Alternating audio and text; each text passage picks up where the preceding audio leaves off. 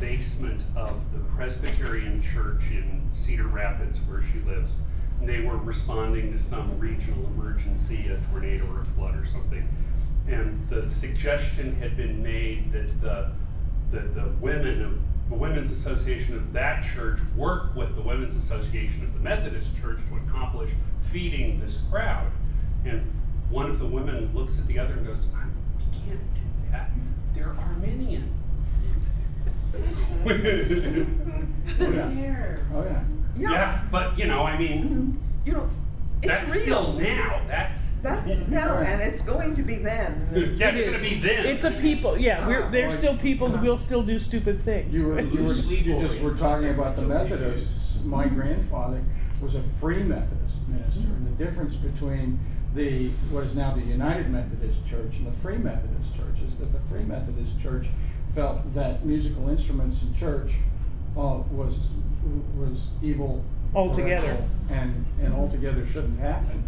And that's the only doctrinal difference between the Free Methodists, who generally are relatively poor people who live up in the hills, and the United Methodists, who generally aren't. So, so these things are going to keep right on going. Time is going to pass, and not everything is going to change. A high proportion of the population will continue worrying about the things that it worried about and just before, and just ignore the changes that are happening unless they directly happen to impinge. They may go right on squabbling until the surveyors for the railroad right-of-way come in their immediate vicinity, at which point, all of a sudden, the changes introduced will become of immediate and crucial interest. And they will band together and picket the railroad. Yes, they really will. Yes. And they will write eternal petitions. Yes. And letters to the editor. And letters to the editor. And how dare they put it on this side of the valley when obviously... Yes. I've tried many times to sort of clue people in on this kind of thing, just with asides that I write in the various stories. But if you've gotten to the latest Ring of Fire book, 3. Ring of Fire 3. My story sets up why Duke Bernhard of Saxe-Weimar is going to marry Claudia de Medici, the regent of Tyrol. And then the novella I've done for The Wars on the Rhine, which will be coming out sometime next year, goes into the marriage of this odd couple who have been brought together, as one of their advisors says, by a strong appreciation of the value of Swabian real estate. And nothing else. And nothing else. He's Lutheran. She's Catholic. He's poorly educated. She's cultural. She's going to discover what his taste in music is and say, rather unhappily, I guess introducing opera to Besançon has just dropped to the bottom of my list of priorities. Better to use country western. Actually, what she discovers is that somebody has sent Bernhard a new hymnal, which includes the hymns that Paul Gerhardt would have written up through the 1650s, and which now are already available, so Paul Gerhardt can write something else. And Bernhard looks at one of them and says, 15 verses. Now that's what I call a hymn with meat on his bones. Oh no! And on and on. And yes. Oh my. He says, I can appreciate this sentiment. And when I pray, my foes before me fly. If only it were that easy. But, okay, so you've been talking about that, and I know that we've taken you down these paths so many times and asked you some of these questions so many times. But in terms of the subject of today's, you know, in terms of the title of this, the Time Past in the Past, you know, you've been doing a really good job of explaining to us this idea of the complexity of the early modern society, that there's the remnants of the feudalism, that there's the remnants of divine rights of kings and all of that, and these scattered little pieces of land because everybody inherited these little scattered pieces, and the interbreeding and crossbreeding has resulted in bizarre little boundaries, and so we've got this complexity, and simplicity is a long ways away.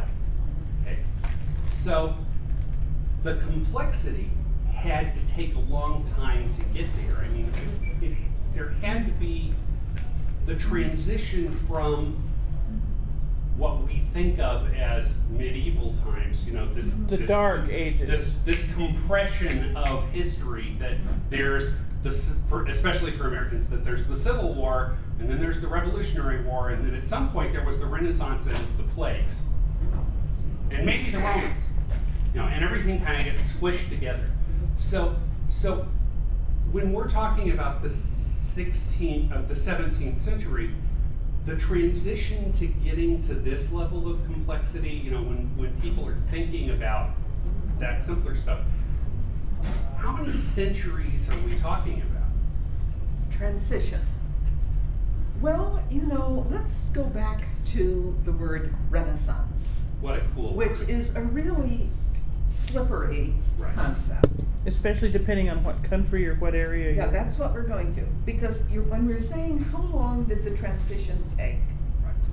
when we talk about Renaissance in Italy, we start talking about it, if we are sensible and do not want to interpret Dante Alighieri as having been a Renaissance man, if we take a reasonable interpretation of the Renaissance. Were you ever a college professor or something? He was on drugs. He was on drugs. The real Renaissance in Italy involving a revival of classical humanism, not only reading the literature, but adopting many of its Platitudes. values and producing new art and literature intended to be modeled upon it. Roughly starts in the middle of the 14th century. 1300s, 1350. Middle 1300s. So 300 years 300 before years now. early. And that's it. And we are talking very reasonably about the high point of the English Renaissance, Shakespeare and the like, essentially contemporary with what is happening with the Ring of Fire. Ben Jonson is still alive. He's going to appear in Eric's next story. Right. I thought he was mentioned. Mentioned, but He's gonna been mentioned, appear. but he's going to He's be gonna a be a character. character. He's been Oh, off okay. stage until now. He's been So- off stage. Right. He's going to be in this. This is your subtle way of reminding us that England was a cultural Backwater. and intellectual backwater. Yes, but, It certainly but was. remember, it has taken the Italians 3 centuries of unremitting effort to do what they consider a reasonable job of civilizing Europe north of the Alps. They've been sending, throughout this whole period, musicians, artists, military strategists. They have been bombarding Europe north of the Alps with everything from Ivor's dance teacher to people who teach etiquette to, you know, you name it, they've been sending it. Even Italy's food main experts, export cooking. during this period was Intelligence. Experts. experts. Yeah. engineers, Yeah. garden designers, architects, you name it. Sculptors, everything. They Cooks. Yeah, that's Cooks. true. It's true. You name it, they sent it. But that is how long the transition basically took from medieval in the sense of the knight in shining armor to the complicated and messy situation we deal with in the early 17th century. Now, from this point on, really, the change is going to go way faster. Think of what Napoleon accomplished in the way of simplifying the map of the Germanies. Although they aren't going to get rid of all the little complications, basically what the series did with setting up those provinces at the Council of Copenhagen was put an intermediate level of administration between the imperial government in Magdeburg and the rest of the population, so that Magdeburg, the USC Parliament, the Emperor, the Prime Minister, will basically be dealing with the provinces now and the provincial officials, and they are going to have to deal with all the little complications at the lower level. Now, I was in Germany in the 1970s during the great era of what they call Rationalisierung, the rationalization of local government. This can best be compared in this country to the process of consolidating rural school districts in the 50s and 60s. Mm-hmm.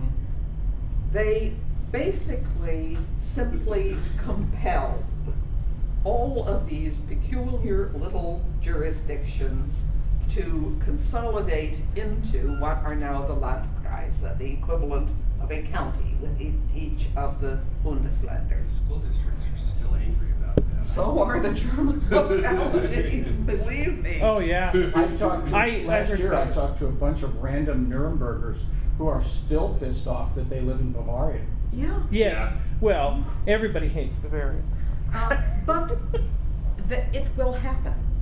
It will. It will not happen immediately, any more than it happened immediately between 1945 and the 1970s. Right. It took that long for the German Bundesländer to get things organized to the point that they could force Rationalisierung on the lower level entities. Well, and now they have the whole new joy of East Germany being reabsorbed. Yes, And that's That's a whole different. that's a whole Nightmare. different issue. Oh. So, but what you're But what I'm saying saying is, is it's Yeah. going to take, probably, it's going to happen a lot faster than it did in our world. right, It's going to happen in the 1660s, not in the 1970s. right, But it's not going to happen in 1636. right. And looking backwards, getting to where we are now in that early modern, as you said, the Italians spent 300 years sending cultural emissaries north to try to. But they didn't have dirigibles. Yeah, that's true. But they had to walk. yeah, they had to walk. But and then they didn't manage to get across the English Channel. So That's true. Although, There was a lot- do you know who was the first professor of chemistry at the University of Cambridge? He was an Italian.